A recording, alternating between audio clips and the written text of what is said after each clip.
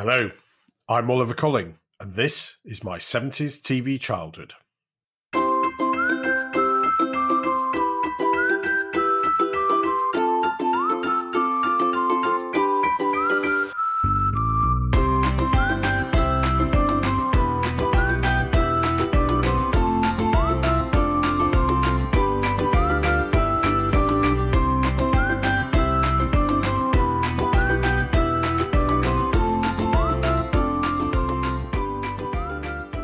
Welcome back to what is probably the world's leading, if not the only, podcast on growing up as a child in 1970s Warrington, and the importance of television in that childhood.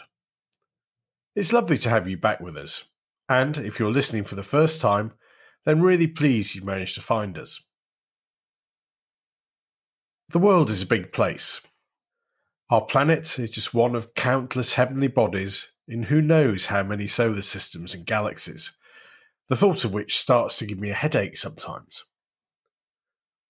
The size of our own planet is enough to impress me, never mind the infinite vastness of the entire universe. As an educated, affluent society, we try and bridge those distances by travelling, or at least we do in more normal times. And through that travel, we experience different cultures, people, and ways of living. Many of us develop a passion for discovery, and travelling to new destinations helps us learn more about this world in which we live. The other way most of us learn about the rest of our world is through the media, and particularly the news media. The whole way that we receive and evaluate news is very different now than it was for past generations. The internet means we have access to a vast, unordered, and sometimes pretty unreliable source of information at the touch of a phone screen. Friendly arguments are settled in a flash by someone Googling the answer to a query and quoting what they find on Wikipedia as evidence that they are right. Whilst we still have print newspapers and magazines, more and more content is now available online, with most newspapers now gaining new readers for their digital editions rather than print. The whole concept of what makes the news and what news is has changed dramatically over the last 20 years. And where we once relied on occasional radio or TV news bulletins to inform us, we are now bombarded with news 24 hours a day, 7 days a week, 52 weeks a year. There are a whole range of rolling news TV channels, like Pioneer's CNN, Sky News, and BBC News. You can also choose which type of flavour you prefer for your news by watching alternatives like Al Jazeera, Russia Today, or Fox News. I often feel like there is too much news, and I do sympathise with those who say, "I never watch the news, it's so depressing." Whilst it's great there are so many choices of news programmes to watch, I can't help feeling that they sometimes deliberately create news stories to fill their 24-hour day agenda. Are we better informed as a result? Well, perhaps. But I also think that we now live in a world where serious news events don't always have the impact they might have done in the past, as we become inured to sensational headlines or stories.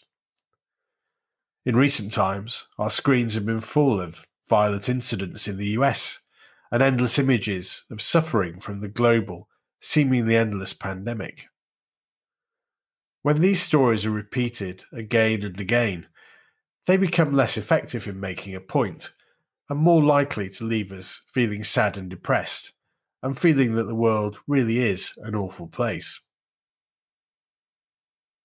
All of this seems to make the world a bit smaller, and I'd like to spend this episode looking back at how my appreciation of what the world is about was shaped during my early years in the 1970s, when news coverage was certainly less in volume than today, but perhaps had much more of an impact. So let's leave Sky News, Fox and Al Jazeera in the 21st century for the next 15 or 20 minutes or so. I remember how we used to get our news. As a small child, your world is a very small one to begin with. It exists around you rather than you being part of something larger. Your parents, siblings, relatives, and those around you are your world. And, as a baby, then a toddler, you're trying to make sense of it all, as well as trying to make sure you get fed and are kept warm. I have early memories of lying in a cot, playing on the living room carpet, running round in the garden, all of which are simple and uncomplicated.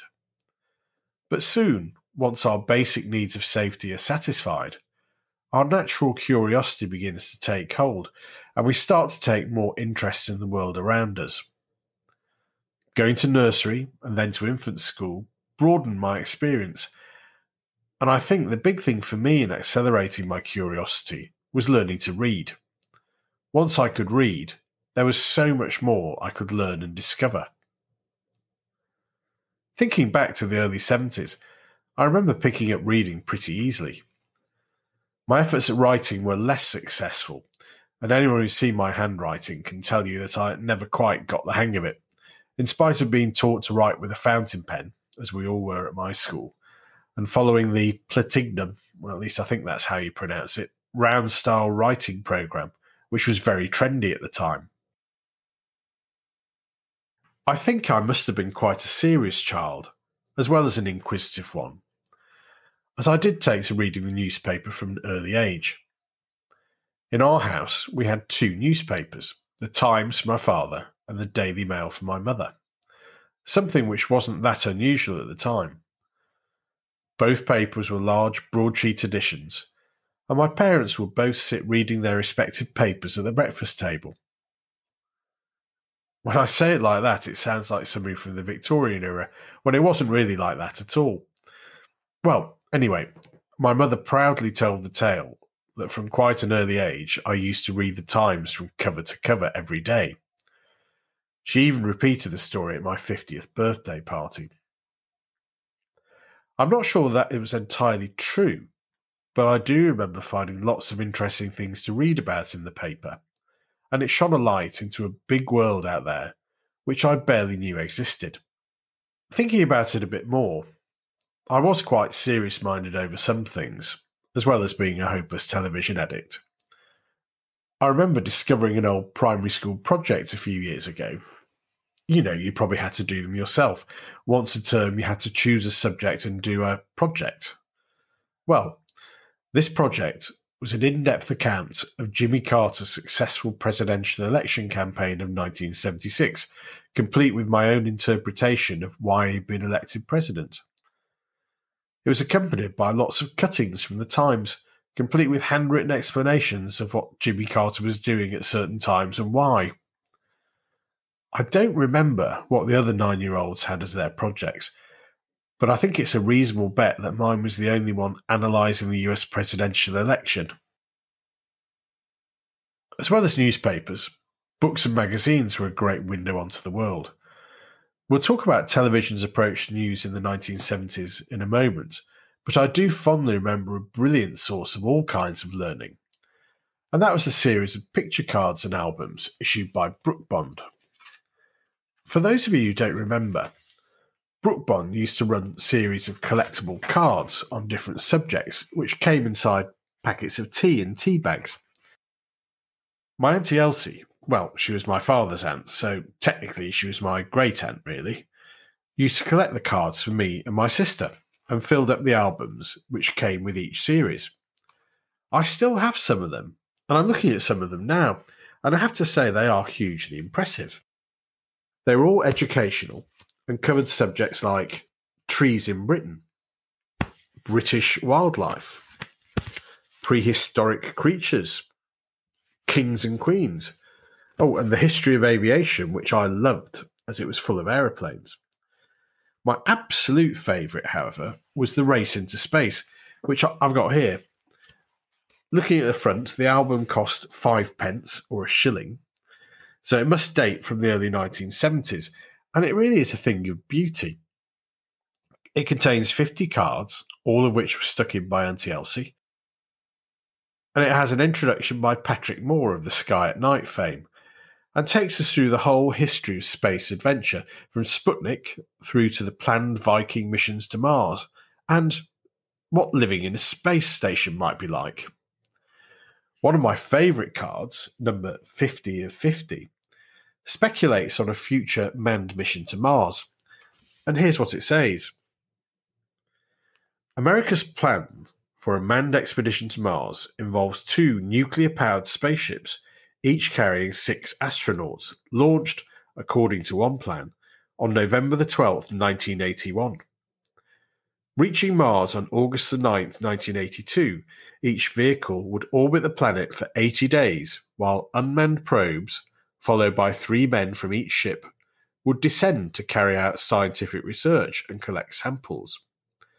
During the return to Earth, landing on the 6th of August, 1983, the expedition would fly past Venus to observe the planet and use its gravity to reduce speed. Well, it's a shame that didn't quite work out, and particularly those very exact timings of when we were going to land on Mars. But to me as a young boy, this was amazing. The space race was a very 1970s thing, and this album captures that excitement perfectly. I've never really thought about it until now, but Auntie Elsie must have drunk an awful lot of tea to be able to fill up all of these albums. Only now do I see it as her labour of love for her great niece and nephew, and I imagine she roped in all sorts of family and friends to help. So thank you, Auntie Elsie. Which brings us on to television. About time, I hear you say. Like so many things we've already looked at, it was a bit different in the 1970s. To start with, there was a lot less news coverage than there is now. The whole idea of a channel broadcasting 24 hours a day was alien to those times, never mind a 24-hour channel dedicated to news. So what do the channels do? Well, let's start with the BBC.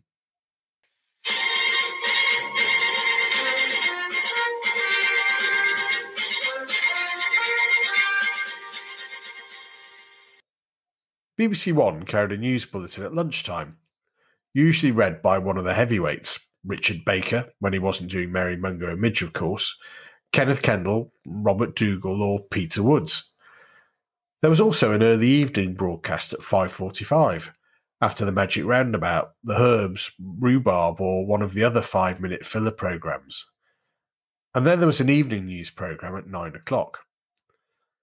The style was very sober and almost sombre, particularly from the craggy-faced Peter Woods, and when these newsreaders spoke, you had to listen.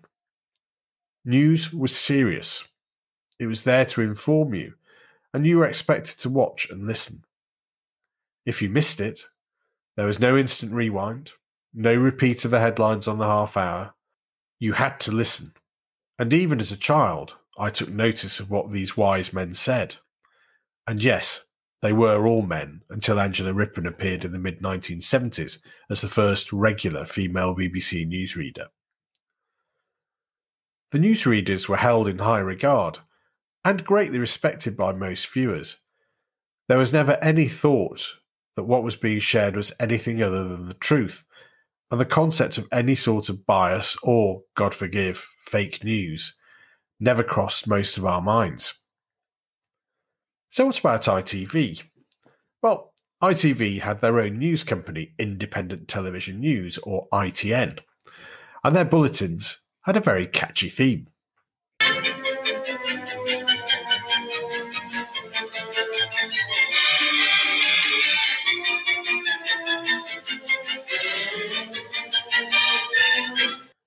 Essentially, the ITN bulletins were similar in style to those on the BBC during the day, and often featuring Leonard Parkin or Gordon Honeycombe, the slightly suave and awfully well-spoken newsreader who was immensely popular during the 1970s. Where they differed in their approach was later on. The BBC had introduced their 9 o'clock news bulletin as a direct response to ITN's News at 10, which provided 30 minutes of serious, heavyweight news, which I remember being captivated by on the occasions I was allowed to stay up and watch it later in the 70s. The presenters of News at 10 were pretty heavyweight too. Alistair Burnett clearly meant business. Sandy Gall looked every inch the war correspondent he was, and Reginald Bosanquet always looked like he'd either just been involved in a brawl or was about to start one. Even as a child, I wondered about his slurred delivery of the news, and it was only later that the widely held suspicions that he was, well, let's say, a bit of a drinker were confirmed. But whatever he did or didn't do, it worked. In the late 1970s, he regularly appeared with Anna Ford, another heavyweight, but this time female newsreader, and their on-screen chemistry was very popular. She recalled in a 2007 interview that Reggie was a dear. I mean, you wouldn't have chosen a man who had epilepsy, was an alcoholic, had had a stroke, and wore a toupee to read the news, but the combination was absolute magic. The news, as presented by both BBC and ITN, was an event. Families sat together to watch whatever was their preferred bulletin, and we listened, otherwise we missed it. For me, the television news showed me things I could never have imagined, and brought to life far-off places in a way which I didn't get from reading about things in a newspaper. But the news wasn't just national and international. No, it was very local as well.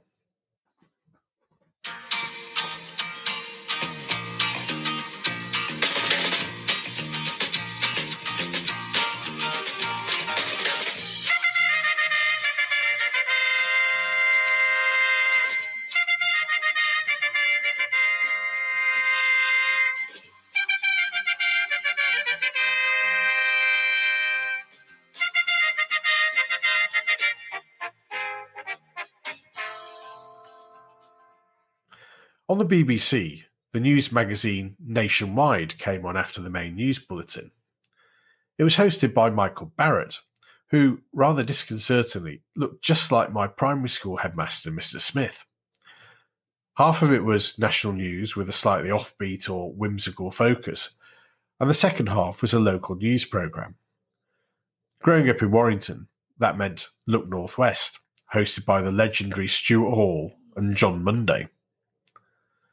ITV's answer to Look North West was Granada Reports, with Bob Greaves, Bob Smithies, and the legendary Tony Wilson. It was a bit more trendy, tried to be a bit more hard-hitting, and was extremely popular and influential. Now, you've probably seen the film Anchorman, The Legend of Ron Burgundy. Well, in the Northwest during the 70s, Stuart Hall had a similar profile to Ron. He was something of a demigod, striding tall across the region. Not only was he the host of It's a Knockout and its European equivalent Je Sans Frontières, he was also a football correspondent and the main anchor for the local news, always smart, always witty, and with a great rapport with his viewers.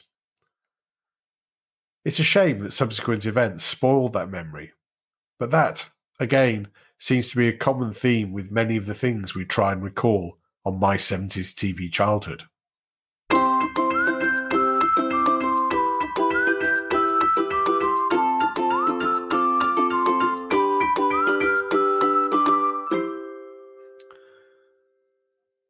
The final programme I want to highlight was something very different.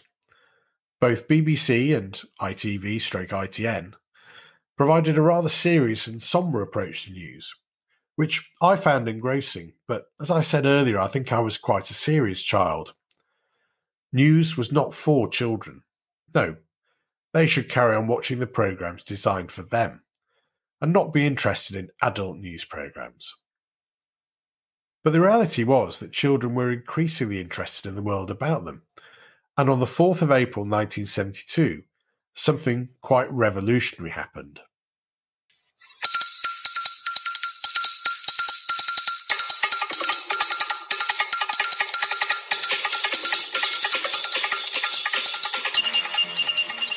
John Craven's Newsround was the first daily TV news bulletin in the world aimed specifically at children. It has run in one form or another ever since, although sadly John Craven was ousted many years ago. All of a sudden, children had a news programme which didn't belittle them or seek to exclude them, but was aimed at explaining what was happening in the world, in their world, in language they could understand. What I liked about Newsround was that I never felt patronised.